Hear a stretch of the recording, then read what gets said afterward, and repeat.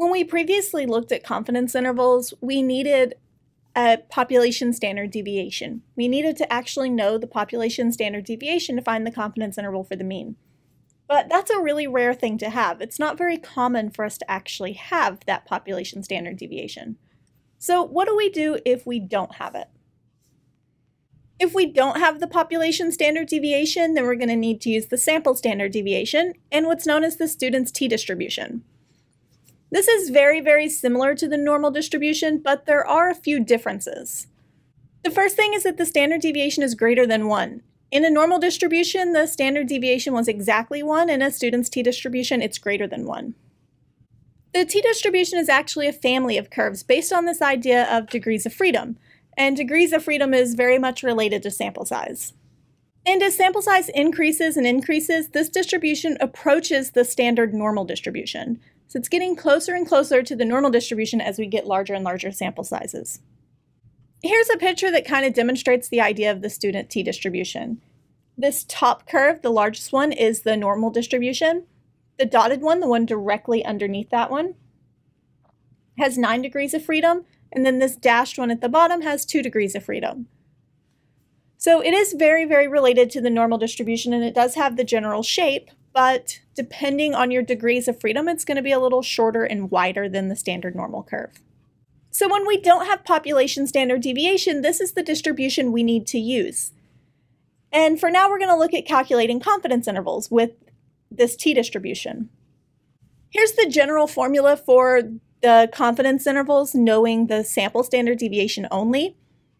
Once again, the left and right is the same except for a plus or minus. And this thing that we're adding and subtracting from each side is known as the margin of error. So the t comes from the t-distribution, and we can get that on tables. We're going to use a calculator to find it for us. S is our sample standard deviation, and n is the sample size. We're going to use the GeoGebra graphing calculator to help us calculate these confidence intervals. And before, whenever we had population standard deviation, we used the z-mean estimate. If we don't have population standard deviation, we use the t-mean estimate. And the only thing that changes in the inputs is instead of population standard deviation, we have sample standard deviation. So let's look at some examples. So my first problem, we know that height is normally distributed. We have a random sample of 10 people that had an average height of 67 inches with sample standard deviation 3 inches. And we want a 95% confidence interval for the mean height. When performing these, we either needed to know that it was normally distributed or have a sample size bigger than 30. So we do have that this is normally distributed, so we can actually use this idea. So let's start by writing down the information that we have. We start with x bar, the sample mean. And we know this sample had an average height of 67 inches, so that's x bar. It specifically says sample standard deviation so that we know we have S instead of sigma. Knowing which type of standard deviation that you have is key to knowing if you should use the normal distribution or the t-distribution. And it is very, very subtle. We're essentially just trying to figure out what kind of standard deviation it is. Typically, we can figure that out by the sentence. In this case, it specifically says it's sample standard deviation. N is the sample size, which in this case is 10 people. And finally, our confidence level is 95%. Now that we have that, we can start to look at how to type this into the calculator. We'll use the t-mean estimate command, and we have the sample mean, sample standard deviation, sample size, and confidence level. So let's go over to the calculator. Here's my graphing calculator. I'll hit the 3 dots and go down to statistics. And we're looking for the t-mean estimate. So we'll go down to the t's, and we see the t-mean estimate. We then had our sample mean, which was 67. Our sample standard deviation was 3. Sample size was 10. And my confidence level was 0.95. So we see our two numbers are 64.9 and 69.1. So what this has told us is there is a 95% chance that the true mean height is between 64.9 and 69.1. Let's do another example. Our next example, we select 42 apples from an apple tree, and we get an average weight of 86 grams with standard deviation 6.2 grams.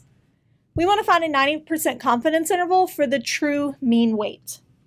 Since the sample size is larger than 30, we don't need to worry about it being normally distributed. But we do see that our standard deviation is a sample standard deviation, so we're going to be using the t-mean estimate. So let's write down what we know.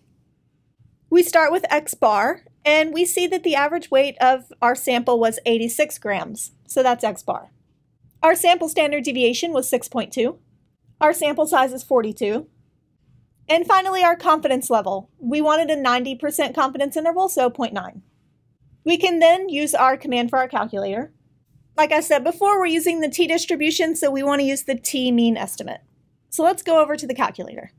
So we click on the 3 dots and select the t-mean estimate. Our sample mean was 86.